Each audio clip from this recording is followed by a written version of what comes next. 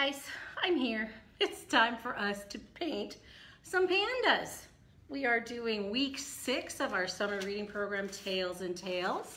And this week it is Asian animals. So if you got to watch story time yesterday on Facebook Live, you saw the stories about all the Asian animals, the pandas, the peacocks, the tigers, the elephants. What am I missing? Panda, peacock, tiger, elephant. Oh my goodness, camel. There's one more I'm missing. We had the pangolin. What else did we have? I didn't have any stories on pangolins. I'll figure it out before we're done. Well, today, we didn't have story hour out at Rally Point yesterday because it was raining. Bad weather cancels stories out there. It's too wet, we weren't doing it. So I did do my Facebook Live story time. This morning at 10 o'clock, we were at Rally Point doing our stories and our songs and things of Asia. So now this afternoon, it's time to do our craft. And I have not made this yet. We are going to do the fork painted panda. Try to get a little closer. So if you picked up your grab and go kit, you have the stuff in your kit that you need. You have the instructions, and stapled to the instructions is the panda face that you can cut out and glue onto your panda after we painted with the fork. So your bag looks like this. I was gone last week on my vacation, so Sierra put all these bags together. She found the activities, she put everything in the bag. Really cute, she did a great job. So make sure you thank Sierra for getting this all put together for us. In the bag, along with your instructions, there is a container of paint. There's some white paint in a little container, and there's a plastic fork. We're not painting with a paintbrush, we're painting with the fork. So let me show you the bag. I'll pull it out. Just like I said, inside is the fork, the container of paint. There we go. Whoops. That paint container went upside down. I don't think I want an upside down paint container. I think I want it right side up. Not that I think the paint will pour out of there, but just in case. I see she gave me a red sheet, but I see there are green sheets in other bags. So you might have a green sheet of paper to paint your panda on, which is great because pandas like to eat bamboo, and I think bamboo is green. Then you have the one I showed you, the fork painting panda, the instructions. So the instructions and the panda face. If you're picking up a grab and go bag, because you haven't gotten one from Storytime yet, then there's all these activities. She found some great puzzles and activities about camels. There's a coloring page with a camel. There's a coloring page for an elephant. Reminds me of Elmer the elephant. And then the puzzle page about elephants. And then there was a matching game. What else besides elephant starts with the letter E? And then there's a tiger game sheet. And I think this one is so cool. It's a panda, matching the panda to the shadow. Fun, fun, fun. And then she also, just should have told me what animal, I forgot. She also did the peacock. There's a peacock sight word project. So it looks like there's a sheet with all the words on it. It looks like it's the fanned out tail. And then you have all these great peacock feathers with the words. You're gonna match them, glue your peacock on. Fun little game. Because we had peacocks. Let's see if it's in here. Camel, elephant, tiger, panda.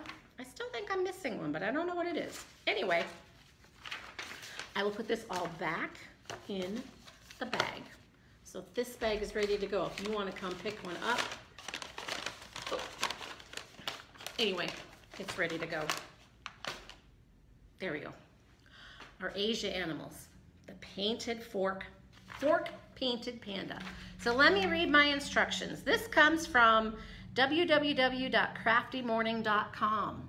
I found it on the internet, thought this looks like so much fun to do. So you need a fork, you need white paint, you need paper, and you need scissors and glue. It says start by dipping the fork into the white paint and pulling away from the middle, making a round shape. Cut out ears, a nose, a mouth, and pupils to glue on. Let dry, and you have the cutest panda bear around. So, I like to make sure I'm not making a mess on the table, so I have this old, this is from, what month? February 2014, this big desk calendar page. I've obviously used it before for painting. I like to put something on the table to cover my area so I can catch my paint, so I don't have to scrub up my table. Now I need my red paper. Okay, I need my white paint. I'm going to open up the lid so I can get to my white paint. I need my fork, and the instructions say, start by dipping the fork into white paint and pulling away from the middle, making a round shape. So I'm going to dip my fork in there. So I have paint on my fork. I'm going to go down on my paper. I'm going to put it right in the middle and pull it out. Oh. Well, there's my first dab. Let's go in here again. I think I need to get more paint up on my tines. I'm gonna put some more paint on there. Put it in the middle, pull it out. Oh, well, maybe that's not it. There's my second go around. I have a lot of paint on my fork. Can I get it to come out? Oh, when I set it down on my paper, I get this big blob. Then if I pull it out, I'm starting to make the fur. This is going to be a try and see how it works kind of thing. Looks to me like I'm getting a lot of paint on my paper when I lay it down. And then I just need to come in with my tines and pull it out. Oh, maybe I can do more than just one. This will be kind of fun to play around with. So I'm gonna put some more paint right here. I'm gonna set my fork down with the paint. Ooh, I got a big blob of paint. Now, if I pull my paint, I can go in all directions, pulling it out of the middle. Just keep using the tines on my fork to pull. Pull. Okay. I'm just gonna start setting it down, pulling it out. Oh, now I think I'm figuring it out, because I can start to pull the paint that was pooled in the middle. I can start pulling it out. Let's go up here. I haven't gone up here yet. What if I push it out? Does that work? Well, I can push too. I'm getting more of a line up there. So it's just paint. Instead of using the paintbrush, just use the fork. May the fork be with you. Are we making a Star Wars panda? There we go. Pulling it out. I don't know if you can see, I'm getting a lot of white, like whiskery things towards the outside edge. I got a lot of paint on the inside, but I'm getting some white whiskeries. I'm just gonna pull with the paint I have on there and see what I get. Because I still feel like I have a lot of paint on there. So we'll just pull. Looks like if I want to set down some paint, looks like I can put some over here on this side. I haven't got much over here yet, so I'm gonna set my fork down, get some paint on there, pull it out. This is kind of fun to use a fork to paint with. I'm liking it better now as I get more of them on there. I can just move that paint around, get it on my fork. Let's put up there. Pull it out. Just drag my fork across the page. Ooh. Let's put another one up here. And Just pull that paint out. And it's kind of looking like some fur in there. The tines of my fork are making it look furry. I need some more paint up here. So let's put it there. Pull. And then you just keep doing that. You just keep dipping it in the paint, putting the paint down on your paper. Use the fork to pull it out until you get a size that you think you like. You could fill up the whole paper. If you wanted to make a little panda, oops, you can have just a little panda. Just look at your paper and see, where do I think I need more paint? Oops, I put a drop there. Let's just pull it out, it's okay. Now there's going to be a lot of paint, so it is going to take this a while to dry. You might have to set it aside for the afternoon, let it dry. Because that paint is still thick on there. You can keep pulling it out with the tines and making it not quite so thick. But there's still a lot of paint on there. Okay, I want to start making my face a little bit fuller, so I'm going to come down here, put some paint. So I can start pulling it out fuller.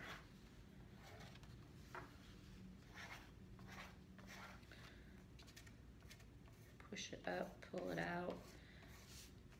Just drag my fork through there. Okay. Looks like I want to put some more over here. Drag it out. Oh, I can still drag some of the paint from there. Ah! See, I have to put some paint down here. Oh, I've already put a mark over there. Drag it, pull it out, pull that paint out. What an interesting painting tool to use, a plastic fork. Who would have thought? Put some paint there, pull it out. Okay. Ooh, I can. Ooh, look at that. If I don't get quite as much, and I just put it on here and do that way, that works. Ooh, play around with your fork. See what you can get.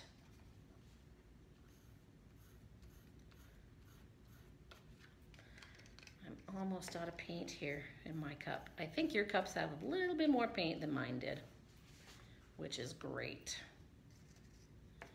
What if I just do that? Just set it down. If I just set it down, look, I'm getting long without even having to pull it. Just getting the paint on there in long strands. Get some more paint on the back of there. Put it here. Oops. Put it here. Put it here. Put it here. Oh, how much fun! How much fun to paint with a fork.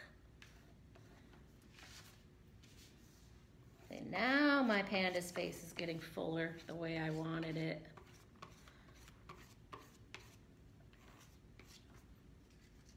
I might as well use up all my paint, so I'm just gonna go.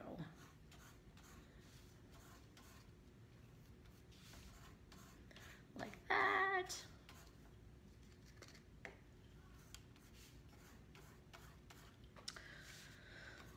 Oh, Panda, how we doing? I want to make sure I keep you in kind of a round shape because I don't want you to look like you're a square panda head. You know what? I think I like it. I think I like my panda head. You went all the way to the side of the paper. It's still kind of a round shape. I gotta put some more in there. Oops, that one dropped.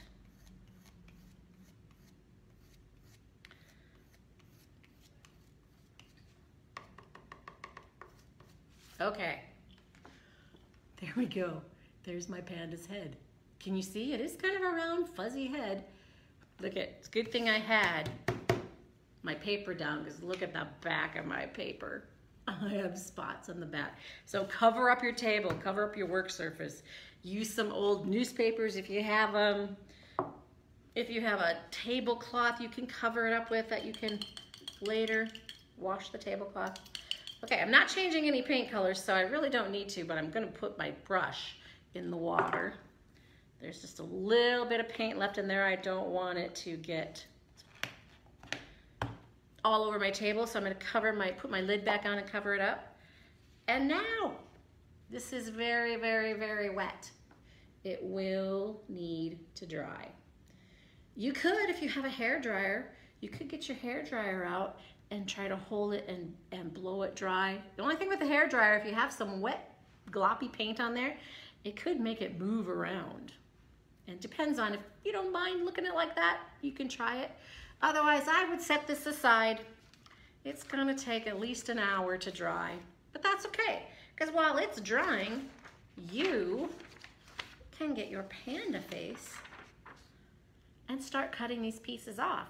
So when this is dry, you can glue your panda face onto your panda head. So it says, cut each piece of Mr. Panda's face out along the dotted lines. After the white paint has dried, you can glue on these pieces to complete your panda. So I'm cutting on my dotted lines. Got one ear. I'm gonna cut over here to get my second ear. Pandas have 2 ears. They also have 2 eyes, and you notice they have black circles around their eyes. I'm just gonna rough cut around this for right now, so I'm not holding my whole paper. And now I'm gonna cut out my nose. Can you tell what shape this nose is? Do you see what shape the nose is? Let me cut it out and see. The nose goes right down to the little panda's mouth. And he's this happy panda, so he's smiling. He's got his smiley face on. Okay, get that out of my way. Are we still stuck somewhere? Can you see what shape is that panda's nose? Yes, it's a heart. The panda's nose is a heart, so I'm gonna keep cutting around my lines. Cut it out. Cut it out, all the way around the second part of his nose. Whoops, I almost cut part of his nose off. Okay, the nose is ready to be glued on. I'm gonna quick cut around my eyes because I just did the rough cut. I only cut around it. So now I can cut on my dotted lines to cut out my panda's eye. Oops. There's one eye. There's the second eye. You know what shape the eye is? Is it a square? Nope. Is it a circle? Kind of. It's kind of a circle, kind of an elongated circle. It's kind of an oval. It's got kind of an oval shape to it. 2 eyeballs. Now my ears. I have like half. They're not quite circles, but you could make a big circle and cut it in half. He does have rounded ears. He doesn't have triangular ears like a cat. He has rounded ears. Okay. My pieces are cut out and ready to go. Now, while you're waiting for your panda to get dry, don't lose the pieces. And since mine is still wet, but I want to show you how it works, I'm going to go ahead and put them on. I would suggest you wait till yours dries. Actually, I'm going to see if the wet paint, if it will stick to the wet paint. I'm going to put on my nose. Does my nose go at the top, the middle, the bottom? It looks on my page here, The nose is more towards the bottom, the mouth and the nose. So I'm gonna put this, ooh, on my wet paint. And I'm gonna get paint all over my fingers. There's my nose. Truly, I would wait till it dries before I did this if I was at home. It's going to stick to my paint right now. I wonder if it'll glue it to it. I guess if you want to try it, you can. Now I need my 2 eyeballs. So I'm going to put one here. I'm going to put one here. This is kind of fun to put it on here with the wet paint. Maybe you can try it. It'll be up to you. If you want to play around with the wet paint, I'm just curious to see, will it stick on there once the paint is dry? Is the paint going to act like a glue? Now I just need my ears. I think I am going to put glue on my ears because my paint in the middle there is pretty thick, but it's not as thick on the outside. So I am going to put on one ear right there. I'm going to put glue on the back of my second ear. Got my glue all over the back of it. I put the second ear right up here.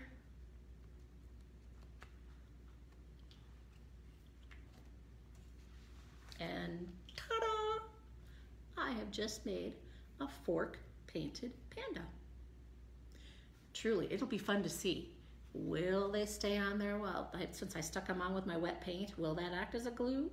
Or would it be better to wait till it is dry and then glue those on? Maybe you want to experiment with me too. I love it. I think this is a great panda. And how easy was it? He's so cute. You don't have to be an artist. Look at the panda. I hope you enjoy making your panda. Thank you for joining me today for our Asian animal craft. Next week is our week 7. It'll be our last week of Tails and Tales summer reading program.